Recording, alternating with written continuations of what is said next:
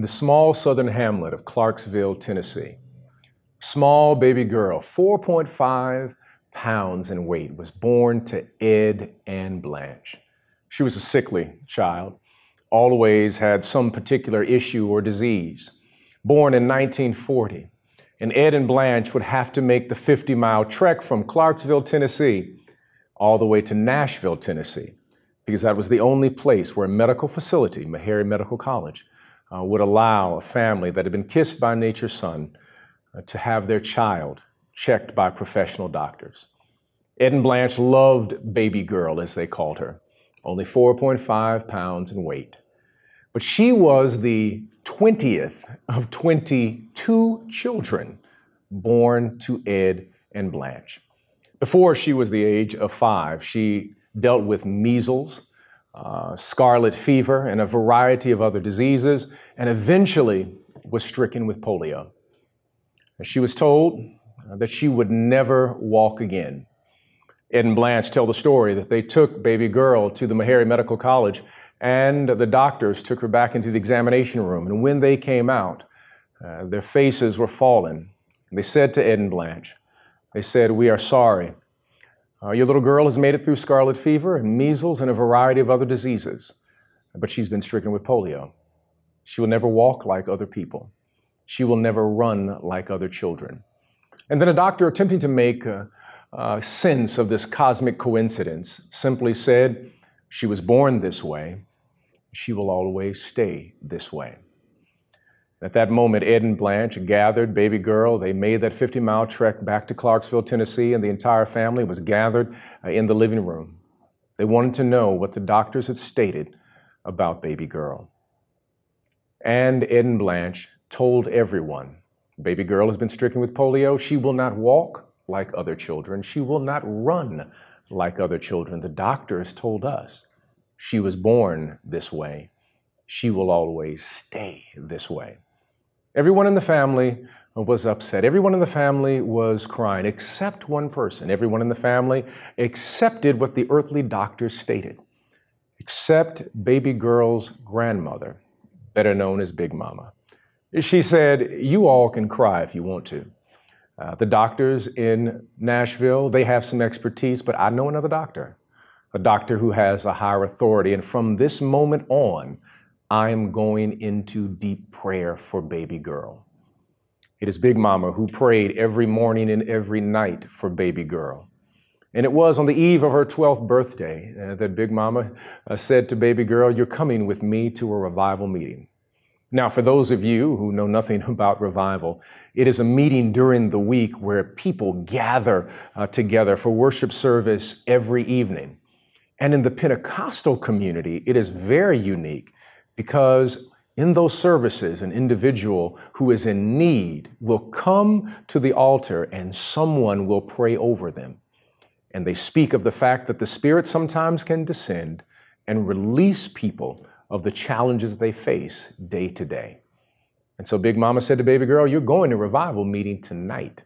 And baby girl, of course, did not want to go to revival meeting because she had braces upon her legs. She did not like the fact that people would look at her as she would waddle down the aisle.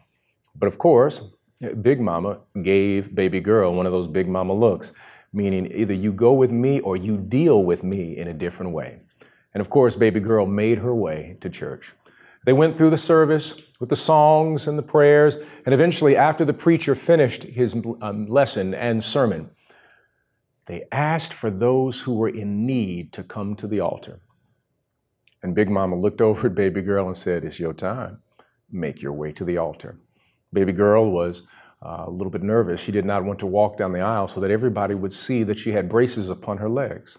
But Big Mama gave her one of those Big Mama looks again, and she waddled her way down to the altar. The elders of the church and the women of the church surrounded baby girl and began to pray. They started off praying in English, but then they started to speak in tongues. And as they prayed, baby girl says she felt something from the crown of her head to the soles of her feet. And she heard a distinct voice that told her, "Baby girl, it's time to run." But baby girl already had in her mind that she was born a particular way, she would stay this way for the rest of her life. She heard the voice again stating to her, "It is time for you to run." She was trying to make sense. This was cognitive dissonance within her mind because on one hand, doctors had told her that she would never have the opportunity to run like other children, but she was now hearing a voice very clear that was saying, "It's time to run." And so after the saints took their hands off of her and said, "Amen," baby girl listened to the voice. She began to walk around the church. And then she eventually started to skip around the church and then run around the church. And eventually her braces fell off. Baby girl kept running, ran all the way through high school, ran to Tennessee State University, and eventually ran to the Olympics. Oh, I'm sorry. I forgot to tell you who baby girl was. Baby girl was Wilma Rudolph. She had a praying grandmother who said, no matter what someone may say in reference to your condition does not have to be your conclusion. And that lifts up this text today about a woman who had been bent over for years. And she had been going to church for 18 years. She had a particular view of the world. There she was in a space that should have been the healing space, but everybody assumed that her condition was a permanent part of her life until Jesus.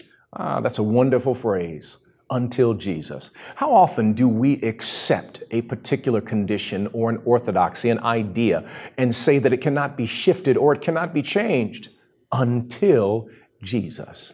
Jesus is always shifting and changing our particular ideas. What we think is impossible, Jesus is always taking the prefix off and saying it's possible. This is what is so powerful about Jesus. Jesus shows up on Sabbath, the time of worship. But what is so powerful is a woman with a condition who was considered to have diminished capacity was still in church. If I may stop here, I love this woman. The reason I love her so much is because this woman is willing to worship even though she is struggling with a condition that seems to be permanent.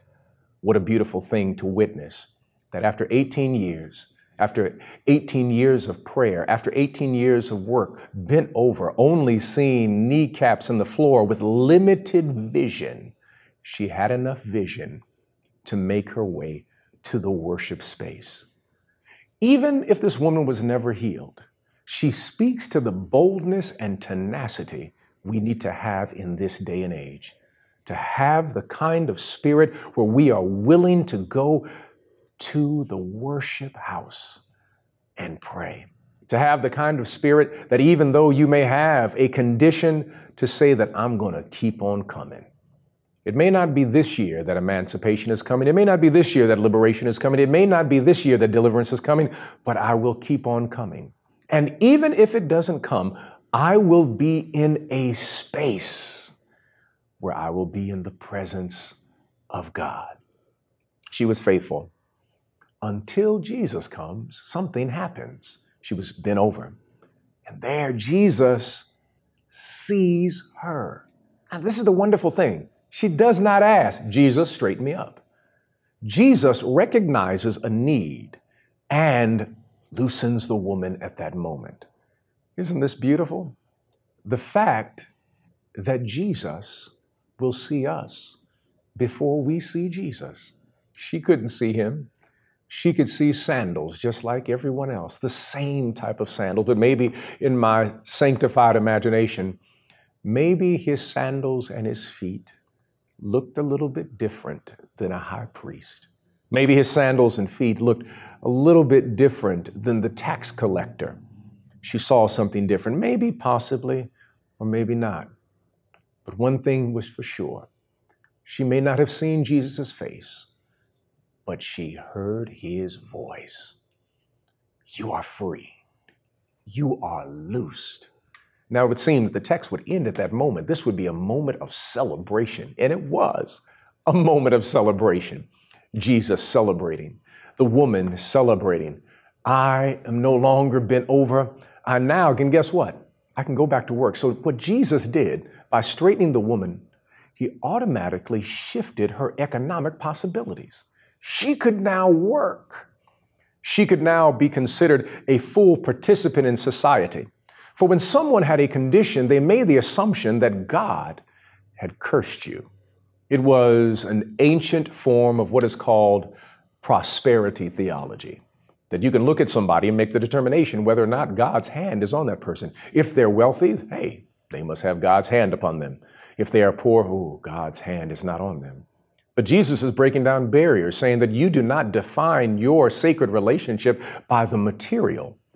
It's relational. He saw a need and said, "Woman, thou art loosed." A woman is now free. A woman is now loose. A woman is now living her full capacity. That is what Jesus does, and that is what ministry is supposed to do. We are to recognize needs, not when someone says, "Can I have some help?" When we see people bent over, children bent over in the public school system who do not see the full vision of their own possibilities, we're called to straighten them up. When we see young men and young women who have been incarcerated bent over as a result of a variety of social conditions, and they do not see the full vision of their possibility, we're called to straighten them up. And in our democracy, when so many of our politicians are bent over and do not see the fullness of all humanity and everyone in these yet-to-be United States, it is not the politician, but it is the people who operate with a moral compass to tell them to straighten up so that they can see new possibilities. Oh, what a beautiful thing. Jesus is straightening people up. He's been straightening people up for 2,000 years. He'll straighten you up, straighten me up. It's a beautiful thing. And so it would seem that this would be the end of the story, that we would leave this pericope and celebrate the beauty of this healing. A woman who now is at full capacity, the economics have changed. The psychology has changed because she thinks of herself differently. The sociology has changed because now people who normally would shun her were now engaging her. It was changing her theology because no longer did she think that she was cursed by God, but now she was blessed by God. It was a holistic moment that was happening at this moment as a result of this healing. But the text does not stop, because the reality is we're in the text. Yes, we're the bent over woman, but we're also a high priest who gets angry at Jesus. And if I may use my sanctified imagination and a little bit of the OM3 translation, that is the Otis Moss III translation of the text, the high priest says, hey, Jesus, you know we don't do healing around here unless it is between the hours of 10 and 2 on the Sabbath. You can heal then, but any other time, that is not a time to heal. And Jesus becomes indignant and then offers this unique question. It says, "Here you go, Mr. High Priest. Now, if your ox or your mule or your donkey or whatever you utilized for your economic viability, and it had fallen into a ditch, it was tied up, and it was a Sabbath, wouldn't you go out there and release it, or would you leave it there for 24 hours to possibly die?" He was pushing there his interpretation, the high priest's interpretation. The high priest had a doctrine. Oftentimes, we have a tendency to be fundamentalist with what God gives us, that there are no variables whatsoever. There are no circumstances, extenuating circumstances. And we say it must be this way, black or white. It must be A or it must be C. But God operates a little bit differently. It's Thelonious Monk who put it this way. He said, if you really want to understand music, it is not the notes that are played, it is the rest. It's what's in between the notes. And God is always speaking in between. God gives us the word, but at the same time, in between that, all of that beauty, all of the interpretation, all of the wrestling with God and the wrestling with the text is that the Sabbath was not made so that it would harm people.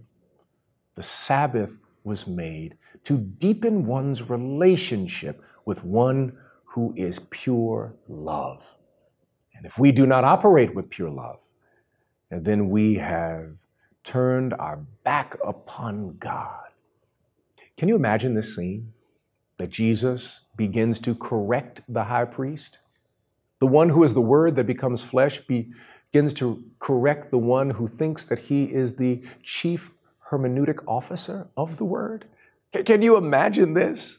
That Jesus is now correct. He said, I am the Word that becomes flesh. Don't argue with me. I am the one who is the interpreter. I am your midrash in your presence. What a beautiful thing. And everybody is stunned, and a little bit upset. But if I may use my homiletical imagination, I can imagine that the woman was just standing behind Jesus a few feet. She was smiling and she was shouting as she heard the conversation between the high priest and Jesus. And then after Jesus left, I can imagine her leaving the synagogue, walking around the city, looking at the sky, staring at the birds, looking at the mountains, just dancing and moving and speaking joy and love to everybody she encountered. And I can imagine someone saying to her, hey, excuse me, ma'am, it doesn't take all of that. And she says, it may not take all that for you. But when I look back over my life and I see what God has done in my life, my soul begins to shout hallelujah.